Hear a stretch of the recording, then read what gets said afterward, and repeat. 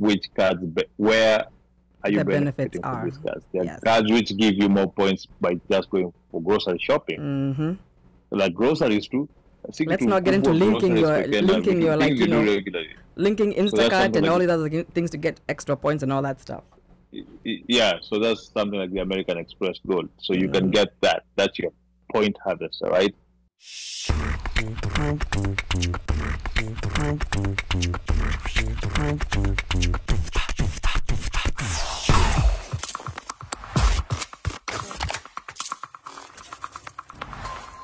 I think this is kind of that we've brought it back to like what I was trying to say. A ton of people are just more afraid of like they either are in credit card debt, right?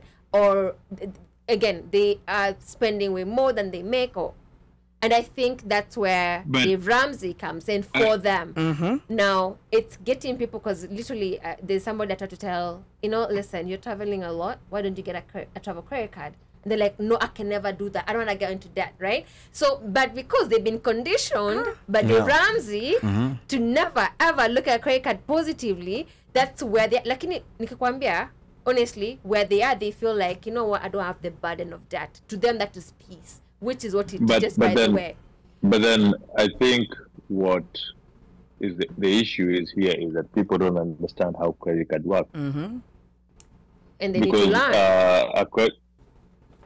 A credit card is not a debt. You're not supposed to use credit card as debt.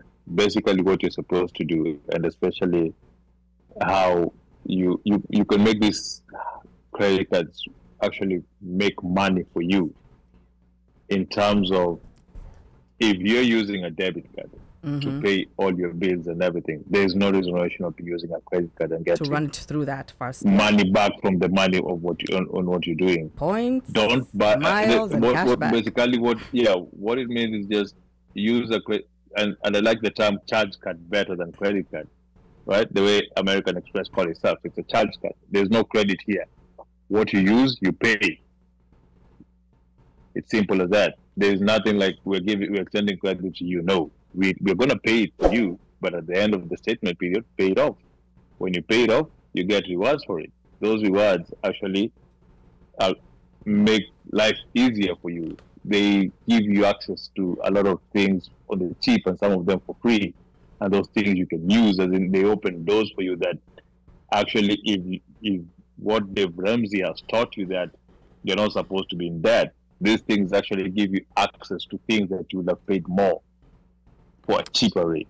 Okay. It's just that people don't want to learn about this, and people are scared and anal about cash is king, but just cash is king, but also cash flow is king. A credit card is not anymore, but credit card is just money that, okay, I'm using it for now, I'll pay it back and I'm done. Okay, I'm going to read a few comments here, and then we're going to wrap up before we go to our closing topic of the day, which I know a lot of people have been waiting for. And real quick, regarding credit cards, when I was working, you know, like in the credit card unit of, I've worked for PNC Bank, I've worked for Wells Fargo, I've worked for what is now Capital One here. It was called Chevy Chase back then. And here is an interesting thing that also I think is important, even for people who are paying off credit cards, to understand. First of all, is to have the understanding that the house always wins when it comes to credit cards. You know, like Stephen Batty said that. Yes, the house always wins, and the house is the bank. So there's two ways in which you know, like these cards make money. One of them is in transaction fees. The more you swipe, the more Amex gets money on both on interest and both on the swiping fees, because they own the card. Most of these other banks, they don't own that transaction processing. It's owned by Visa or MasterCard. So Visa or MasterCard gets that transaction. So they also have an incentive to want you to swipe. So there's an issue of those people who don't pay off their cards. That's just a no-no. You know, like you're going to end up paying so much money. And then there's the issue of the people who pay their credit cards. But here's the thing about these point cards, you know, like which I brought up at some point and on my timeline, and some people wanted to chew me off. This is what happens. With American Express. This is what happens sometimes. The fee. This is what happens when forget about the fee. Okay, fine. The fee, the $700 fee, that's ridiculous for an average traveler. You know, you travel 2-3 times a year. That's a ridiculous fee you're paying for a card. But for someone who travels frequently, they might get value out of it. But what tends to happen when you get these cards and they start giving you certain benefits, you start spending in areas that you would normally not have spent.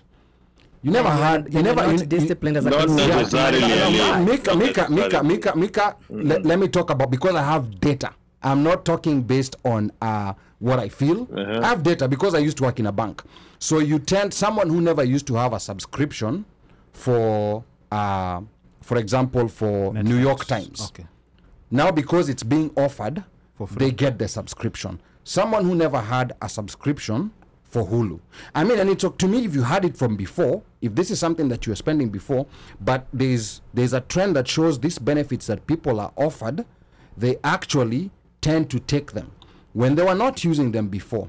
So what happens that I know Amex especially advertises that you know, out of this $700 fee you're paying, you're gonna get $1,400 value. Very nice, you know, very nice return. But there's a few people, there's a 5 or 10% who actually profit from that. But I'll tell you, 90% will start spending in spaces that they were previously not spending. They will start going to hotels that they were previously not going to. And that's the actual goal. You know, they want you to go to these places where you're previously not going to. So now, yes, you're paying off, you're not paying any interest. But now, because wali kwa ni mtu hotel is $100. $100. Wachana Motel 6. Wachana Motel 6. Tuseme hotel is $100. Tuseme Red Roof Inn. Ulikuwa mtu wa Red Roof Inn. But now, because you have this card, you're now going to stay in a certain hotel because there's a benefit. Yes. And you see, when you stay in those hotels, there's also other things that you're spending on based on staying in those hotels. So here it is. Maybe Mika, you know, like, and all those people, maybe you're all in the 5%, because there's between 5 to 10% are the ones who actually profit. 90% wanakamatwa. And that's the reason why I tell people, when it comes to these cards with fees, be very, very careful, especially when you've accumulated them. You have one that's $700. You have another one that's $550, your Chase. You have Ile Venture X, your Capital One, that's $395. These things add up. So you have around $2,000 a year. The thing is, you have around $2,000 a year. You have around $2,000 a year in fees that you're paying. The more cards you have, the less you're gonna spend on each. You know, like when you have 1 or 2 cards, all your spending is divided between these 1 or 2 cards. When you have 10 cards, now your spending is spread out across 10 cards. So it becomes more difficult to meet that minimum. And there's a 10%. Mika, you're in the 10%. Mika, let's say that. You're in the 10%. But 90%. Mika, what were you saying?